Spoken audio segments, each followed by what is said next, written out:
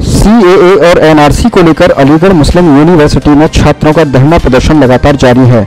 प्रदर्शनकारी छात्रों का कहना है कि एएमयू इंतजामिया के यूनिवर्सिटी बंद किए जाने के फैसले से छात्रों की पढ़ाई का काफी नुकसान हो रहा है और यूनिवर्सिटी में परीक्षाएं भी आगामी 16 जनवरी से शुरू हो रही है, जबकि यूनिवर्सिटी 13 जनवरी से खोलने की बात की जा रही है। अलीगढ़ में बीते 15 दिसंबर को सीएए और एनआरसी को लेकर एएमयू छात्रों और पुलिस के बीच झड़प हो गई थी, जिसके बाद तत्काल प्रभाव से 5 जनवरी तक के लिए यूनिवर्सिटी को बंद करा दिया गया था, जिसके बाद किन्हीं कारणवश यूनिवर्सिटी को नहीं खोला गया। एएमयू की प्रशासनिक बैठक में फैसला लिया गया कि अब चरणबद तरीके से यूनिवर्सिटी को खोला जाएगा, जिसमें 9 जनवरी को यूनिवर्सिटी के सभी जूनियर स्कूल 1 से लेकर 8 तक के खोले जाने थे, लेकिन जिला प्रशासन ने भीषण ठंड के कारण 9 और 10 जनवरी 2 दिन के लिए 1 से लेकर 8 तक के सभी स्कूलों को बंद करा दिया।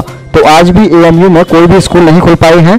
सीएए को लेकर आज भी छात्रों का धरना प्रदर्शन जारी है। अगर सुरक्षा व्यवस्था की बात की जाए तो सुरक्षा व्यवस्था के विशेष इंतजाम किए गए हैं। आरएएफ और पीएसी के साथ भारी मात्रा में सिविल फोर्स तैनात किया गया है।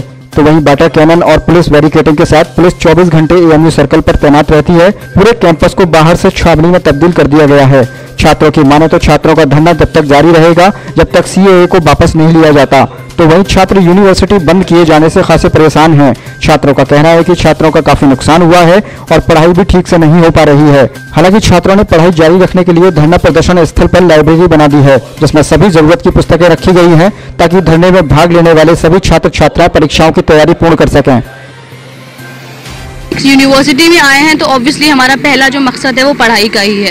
ठीक है, हमारे जो सेमेस्टर के एग्जाम्स थे वो एक्सटेंड हो चुके हैं, अभी भी हमारे पूरे सेमेस्टर के एग्जाम्स कंप्लीट नहीं हुए हैं। हमारी जो अभी क्लासेस 6 को खुल जानी चाहिए थी उनको इतना लंबा एक्सटेंड कर दिया गया है। जो बच्चे इस वक्त घर पर हैं उन लोगों ने अपने टिकट्स करवा लिए थे, वो लोग यहाँ पे आ गए हैं, उनको रहने के लिए परेशानी हो रही है। तो ऑब्वियसली जब एक यूनिवर्सिटी पूरी बंद रहती है तो एक पढ़ाई में काफ़ी ज़्यादा मसला हो जाता है। यहाँ पे अगर आप बात करोगे, यहाँ बहुत सारे बच्चे, हर तरह के बच्चे यहाँ पढ़ते हैं, वो लोग इकोनॉमिकली इतने स्ट्रांग नहीं है कि वो लोग यहाँ पे रह रहे हैं और फिर वो लोग अलग अलग जगहों पे रहे हैं, वो लोग इकोनॉमिकली इतना ज़्यादा पैसा खर्च नहीं कर पा रहे हैं, अलग रह रहे हैं। अगर आप पढ़ाई की वो करेंगे तो यहाँ पे हम लोग के जो एग्जाम्स की डेट एक्सटेंड हुई तो ऑब्वियसली जो आने वाले एग्जाम्स हैं उनकी भी डेट एक्सटेंड होंगी। तो हम लोग यहाँ पे बैठे हुए हैं प्रोटेस्ट पे, जो कि इस टाइम हमें क्लासेस में होना चाहिए था, क्योंकि अटैक्स बार बार होते रहे, जिसकी वजह से हमें अपनी पढ़ाई छोड़कर यहाँ बैठना पड़ता है, विच इज़ ऑल्सो इम्पॉर्टेंट, क्योंकि अगर हम यहाँ नहीं बैठेंगे तो फिर वो कॉन्स्टिट्यूशनल जो एक पूरा सिस्टम है इंडिया का वो ख़त्म हो जाएगा। तो हम लोग जो यहाँ हैं हम लोग तब तक हैं। देखिए, अभी तक यूनिवर्सिटी जो खुलेगी वो 24 का इन्होंने डेट दी है।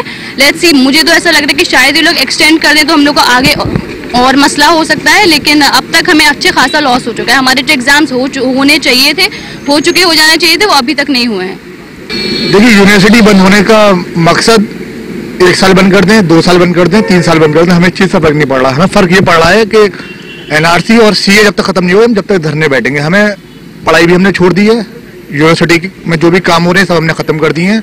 हमें पहले एनआरसी और CAA के जो इस सेंट्रल गवर्नमेंट ने जो हम लोगों के खिलाफ ये सोच का छोड़ा है, इसको जब तक ख़त्म नहीं करेगी हम जब तक बैठेंगे यहाँ पे। कहीं ना कहीं छात्रों का यूनिवर्सिटी बंद होने से भी नुकसान हो रहा है, लेकिन इससे बड़ा नुकसान क्या होगा कि हम जब हिंदुस्तान से बाहर चले जाएंगे तो हमारी ऐसी पढ़ाई से क्या फ़ायदा।